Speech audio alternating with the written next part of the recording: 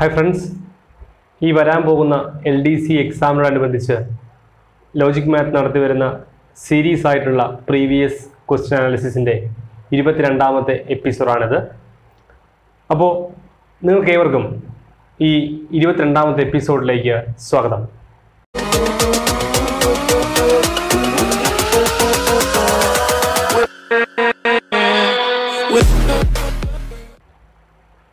ഇന്ന് നമ്മൾ ചെയ്യാൻ പോകുന്നത് കോട്ടയം 2014 ചോദിച്ച LDC എക്സാമിൽ ചോദിച്ച 20 ചോദ്യങ്ങളിൽ 10 ചോദ്യങ്ങളാണ്.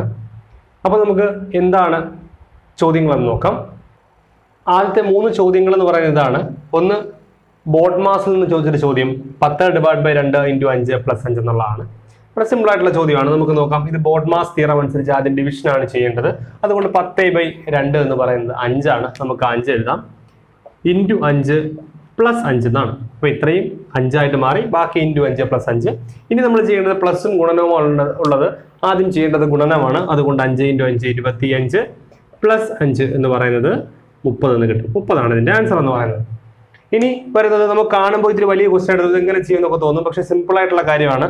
നമുക്ക് നോക്കാം. x - a × x - b × x - c × x - z etc. to x - z is equal to എത്ര എന്നാണ് ചോദ്യം. അപ്പോൾ ഇതിനകത്ത് x - a ഇൻറ്റു അപ്പോൾ നോക്കാം. നമുക്ക് ഇവിടെ a b c അടുത്ത് നമുക്ക് വരുന്ന അറിയാം d ആയിരിക്കും, പിന്നെ e ആയിരിക്കും, അങ്ങനെ കണ്ടിന്യൂസ് z വരെയാണ് വന്നിരിക്കുന്നത്. അപ്പോൾ ഇതിന്റെ ഉത്തരം എത്രയാണെന്ന് ചോദിച്ചാൽ ഇതിനിടയ്ക്ക് കൃത്യമായിട്ടും ഇത് ഈ രണ്ടാമത് കിടക്കുന്നത്, അതായത് മൈനസ് ചെയ്തിരിക്കുന്നത് ഇംഗ്ലീഷ് ആൽഫബറ്റ്സ് ആയതുകൊണ്ട് തന്നെ ഇതിനിടയ്ക്ക് എവിടെയെങ്കിലും ഒരു ടേം, അതായത് x - a x - b x - c x - d into etcetera എവിടെയെങ്കിലും ഒരു x - x വരുമായിരിക്കും. കാര്യം ആൽഫബറ്റ് കണ്ടിന്യൂ ചെയ്ത് പോകുമ്പോൾ ഇവിടെ ഒരു എക്സ് വരും. x - x എന്ന ടേം വരും. x - x എന്ന് പറയുന്നത് 0 ആയിട്ട് മാറും. അപ്പോൾ അതിനിടയ്ക്ക് ഒരു 0 വരും. 0 കൊണ്ട് ഈ നമ്പറിനെ മൊത്തം മൾട്ടിപ്പിൾ ചെയ്യുമ്പോൾ നമുക്ക് കിട്ടുന്ന ആൻസർ എന്ന് പറയുന്നത് എപ്പോഴും 0 ആയിരിക്കും. 0 × എനി നമ്പർ എന്ന് പറയുന്നത് 0 ആണ്. സോ ഇതിന്റെ ആൻസർ വലിയൊരു ക്വസ്റ്റ്യൻ ആണെങ്കിലും ആൻസർ എന്ന് പറയുന്നത് സിമ്പിൾ ആണ്. ഇറ്റ്സ് 0. ഇനി വരുന്നത് 7, 12, 19 എന്ന് പറയുന്ന ഒരു സീക്വൻസ് ആണ്. നെക്സ്റ്റ് ടേം ഏത് എന്നുള്ളതാണ് ചോദ്യം. വളരെ സിമ്പിൾ ആയിട്ടുള്ള ചോദ്യം. നമുക്ക് നോക്കാം. 7, 12, 19. നമുക്ക് ആദ്യം നമ്മൾ ചെയ്യുന്ന മെത്തേഡ് തന്നെയാണ്. നമ്മൾ ഡിഫറൻസ് എത്രയും നോക്കും. ഇവിടെ ഡിഫറൻസ് എന്ന് പറയുന്നത് 5 ആണ്. അതായത് +5 കൂട്ടുമ്പോൾ ഇത് കിട്ടി. ഇവിടെ +7 കൂട്ടുമ്പോൾ ഇത് കിട്ടി. ദെൻ അടുത്ത കൂട്ടേണ്ടത് തീർച്ചയായിട്ടും 9 ആയിരിക്കും. അപ്പോൾ 19 + 9 എന്ന് പറയുന്നത് 28. ഇതാണ് ആദ്യത്തെ 3 ചോദ്യങ്ങൾ എന്ന് പറയുന്നത്. എന്താണ് അടുത്ത ചോദ്യം നോക്കാം.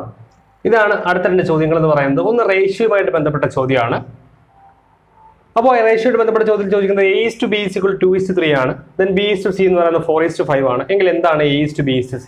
ചില LCM ഒക്കെ എടുത്ത് ചെയ്യാറുണ്ട്. നമ്മൾ ഇതിന് മുമ്പിൽ ഇതുപോലെ ടോപ്പിക്ക് റേഷ്യോ ചെയ്തപ്പോൾ നമ്മൾ പറഞ്ഞതാണ്. വളരെ സിമ്പിൾ ആയിട്ട് നമ്മൾ Z മെത്തേഡ് എന്നൊരു മെത്തേഡ് ഉണ്ട്, അത് വെച്ച് നമുക്ക് ചെയ്യാം. അതായത് first ratio a/b, that is 2:3 നമ്മൾ എഴുതേണ്ടത് 2/3 എന്ന് എഴുതുക. b/c നമ്മൾ 4/5 എന്ന് എഴുതുന്നു. സിമ്പിൾ ആണ്. നമുക്കറിയാം a/b നമുക്ക് എപ്പോഴും a/b എന്ന് എഴുതാം. ആ ഫോമിൽ 2:3 നമ്മൾ 2/3 എന്നും b/c നമ്മൾ 4/5 എന്നും എഴുതുന്നു. ഇനി നമ്മൾ ചെയ്യേണ്ടത് Z പോലെ ഒന്ന് വരയ്ക്കുക. അതായത് ഇതുപോലെ Z വരയ്ക്കുക. എന്നിട്ട് പെയർ വൈസ് മൾട്ടിപ്ലൈ ചെയ്യുക. ദാറ്റ് ഈസ് ഫസ്റ്റ് 2 × 4, അതായത് 8. Then 4 × 5, that is 12. 2 × 4, then 4 × 3, that is 12. Then 3 × 5, that is 50. ഇതായിരിക്കും ആൻസർ.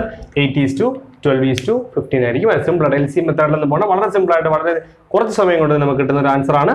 ദെൻ ഇനി വരുന്നത് സർവ്വസമവാക്യങ്ങൾ, ഐഡന്റിറ്റീസുമായിട്ട് ബന്ധപ്പെട്ട ചോദ്യമാണ്.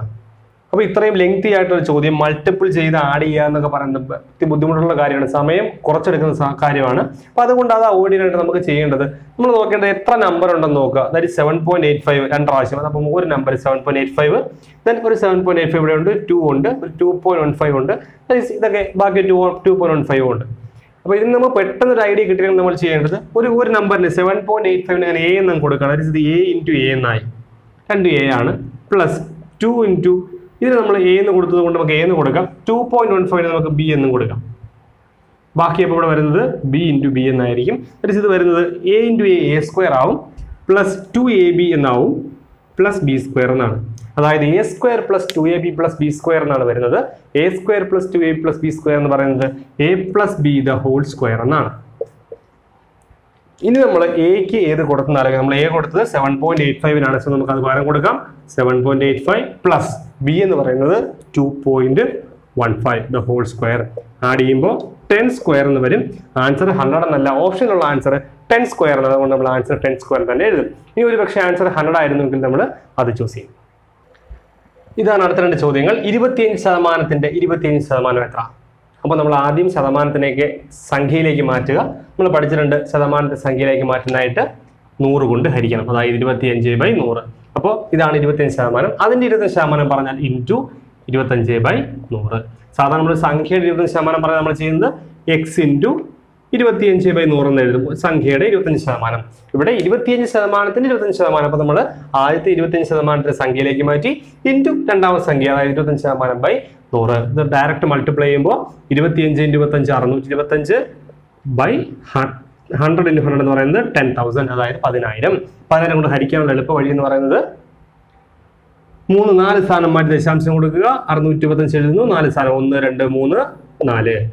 ഇതാണ് ആൻസർ. 0.0625 ആയിരിക്കും ആൻസർ എന്ന് പറയുന്നത്.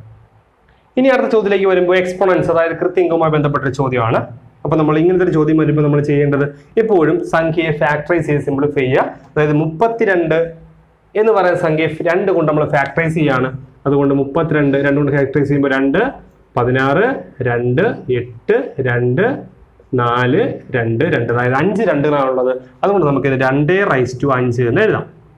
Whole raise to 3/5. അതുപോലെ 64 ചെയ്യുമ്പോൾ നമുക്ക് വരുന്നത് 2�6 എന്നായിരിക്കും.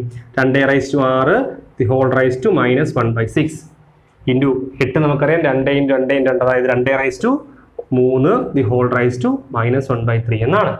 ഇത് നമ്മൾ പഠിച്ചിട്ടുള്ളത് a⁻m. ഇതൊരു ഫോമുലയാണ് നമ്മൾ പഠിച്ചിട്ടുള്ളത്. a⁻m the whole raise to n is equal to a⁻m × n എന്നാണ്. അപ്പോൾ പവറുകൾ, ഒരു പവറിന്റെ മുകളിൽ മറ്റൊരു പവർ വരുമ്പോൾ നമുക്ക് മൾട്ടിപ്പിൾ ചെയ്യുകയാണ് ചെയ്യുന്നത്. എളുപ്പത്തിൽ ചെയ്യാൻ നമുക്ക് വേണമെങ്കിൽ ക്യാൻസൽ ചെയ്യാൻ വേണ്ടി നമുക്ക് ഡയറക്റ്റ് ചെയ്ത് നോക്കാം. That is 2⁵5 into 3/5 into 2�6 into -1/6 into 2�3 into -1/3.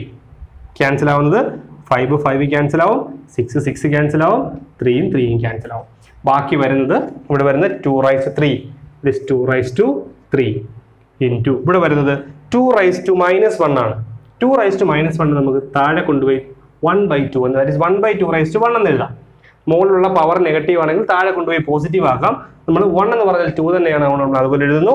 Into ഇവിടെ 2⁻1 വീട്, ദാറ്റ് ഈസ് 1/2. ഇതിനെ സിംപ്ലിഫൈ ചെയ്യുമ്പോൾ നിങ്ങൾ ക്യാൻസൽ അല്ലെങ്കിൽ മൾട്ടിപ്ലൈ ചെയ്യുക. 2³ എന്ന് പറഞ്ഞാൽ 8 ആണ്, മുകളിൽ താഴെ 4 ആണ്, ദാറ്റ് ഈസ് 2 × 4 ആണ്. 8/4 എന്ന് പറയുന്നത് 2 ആണ്. ചതുരാകൃതിയിലുള്ള ഒരു മൈതാനത്തിന്റെ നീളം 120 മീറ്ററും വീതി 85 മീറ്ററുമാണെങ്കിൽ അതിന്റെ ചുറ്റളവ് എത്ര? ചതുരത്തിന്റെ ചുറ്റളവാണ് നമുക്കറിയാം. ചുറ്റളവ് പെരിമീറ്റർ എന്ന് പറയുന്നത് 2 × L+B എന്നാണ്, അതായത് നീളം പ്ലസ് വീതി എന്നാണ്. അപ്പോൾ നമുക്ക് 2 × നീളം എന്ന് പറയുന്നത് 120 മീറ്റർ ആണ്, പ്ലസ് 85 ആണ് വീതി എന്ന് പറയുന്നത്. അപ്പോൾ ദാറ്റ് ഈസ് 2 × കൂട്ടുമ്പോൾ 120 + 85 എന്ന് പറയുന്നത് 205, മൾട്ടിപ്പിൾ ചെയ്യുമ്പോൾ 410 മീറ്റർ ആയിരിക്കും അതിന്റെ ചുറ്റളവ് എന്ന് പറയുന്നത്. കുട്ടന്റെ അച്ഛൻ ഗീതയുടെ സഹോദരനാണ് എങ്കിൽ ഗീത കുട്ടന്റെ ആരാണ്? സിമ്പിളായിട്ട് നമുക്ക് വരച്ച് നോക്കാതൊക്കെ പറയാമെങ്കിൽ നമുക്കൊന്ന് വരയ്ക്കാം. കുട്ടന്റെ അച്ഛൻ, കുട്ടന്റെ ഫാദർ എക്സാം വിചാരിക്കുക. കുട്ടന്റെ അച്ഛൻ എന്ന് പറയുന്നത് ഇത് ഫാദർ, കുട്ടന്റെ അച്ഛൻ എന്ന് പറയുന്നത് ഗീതയുടെ സഹോദരനാണ്. ബ്രദർ, സോറി സിസ്റ്റർ, ഇങ്ങോട്ട് ബ്രദർ. അപ്പൊ ഇതാണ് നമുക്ക് നോക്കാം. കുട്ടന്റെ അച്ഛൻ എന്ന് പറയുന്നത് ഗീതയുടെ സഹോദരൻ. അപ്പൊ നമുക്ക് നോക്കാം, കുട്ടന്റെ അച്ഛന്റെ സിസ്റ്റർ ആണ് ഗീത, അതായത് അച്ഛന്റെ സഹോദരിയാണ് ഗീത. അച്ഛന്റെ സഹോദരി നമ്മൾ പറയുന്നത് അമ്മായി എന്നാണ്. ഒരു ക്ലാസ്സിലെ 10 കുട്ടികളുടെ ശരാശരി വയസ്സ് 7 ആണ്. അധ്യാപകരുടെ പ്രായം കൂട്ടി ചേർത്താൽ ശരാശരി വയസ്സ് 9 ആകും എങ്കിൽ അധ്യാപകരുടെ പ്രായം എത്ര? സിമ്പിളായ ചോദ്യം. ഒരു ക്ലാസ്സിലെ 10 കുട്ടികളുടെ ശരാശരി, അപ്പൊ നമുക്ക് 10 കുട്ടികളുടെ തുക എന്ന് പറയുന്നത് 10 × 7 70 ആയിരിക്കും. ദെൻ അധ്യാപക കൂടി ചേരുമ്പോൾ 1 കൂടും, ഇപ്പോൾ ശരാശരി 9 ആയിട്ട് മാറും. അപ്പോൾ തുക എന്ന് പറയുന്നത് 11 × 9 99 ആവും. കുറയ്ക്കുമ്പോൾ 29 എന്ന് കിട്ടും. അതായത് അധ്യാപകരുടെ പ്രായം 29 ആണ്. ഇതോടുകൂടി നമ്മൾ ഈ ചോദിച്ച കോട്ടയത്ത് ചോദിച്ച 10 ചോദ്യങ്ങൾ നമ്മൾ ഇപ്പോൾ പറഞ്ഞു കഴിഞ്ഞിരിക്കുകയാണ്. കോട്ടയത്ത് ചോദിച്ച മറ്റ്, അതായത് ബാക്കിയ 10 ചോദ്യങ്ങളുമായിട്ട് നമുക്ക് അടുത്ത വീഡിയോയിൽ കാണാം. അതുവരേക്കും